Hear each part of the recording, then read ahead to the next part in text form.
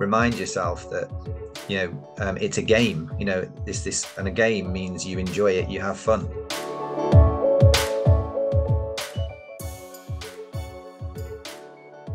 More recent times, as in the last sort of 15 years or so, having kind of had my best playing days over and done with, I kind of got to a point where I was thinking, well, I'm not getting any younger.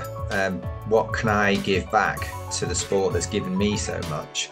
And so that's kind of when I started to get more involved in coaching juniors, and I felt that was, going to be the right thing for me. It was like my true north almost.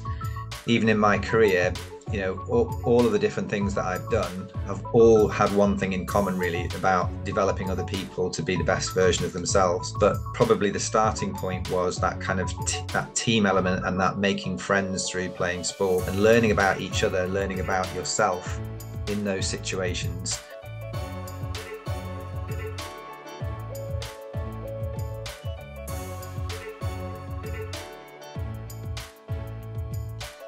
I saw it as kind of my,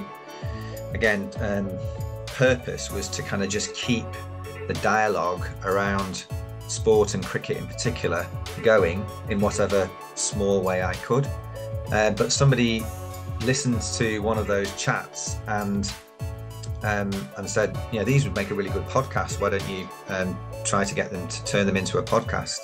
One of the things that I was adamant about was having an objective to establish the first girls team within the club's 150 years of history. But the year that we were going to launch coincided with the lockdown.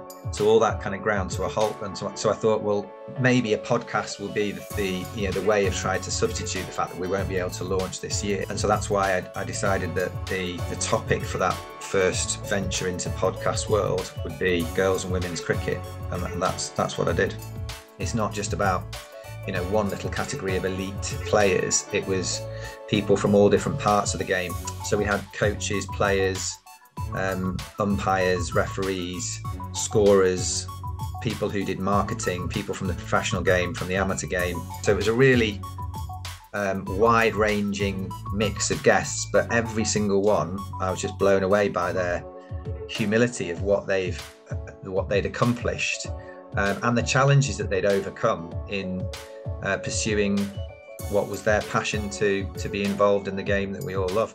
Said tonight, it'd be good to try and get him something back from all the effort he puts in. All these podcasts, they're only half an hour long, but it must take him hours to sort out the questions he's going to ask, and set up, and actually getting these people to come and speak to him. He's had players for big top teams and stuff talk to him, and coaches and things like that. But none of it's, it's not a job. It is voluntary. There's like over 100 episodes now. I think we're on 101 maybe this week. And he's done all that himself, on top of the coaching, the training, his job, and all the rest of it. I think it'd be very difficult to imagine what our club would look like without him there.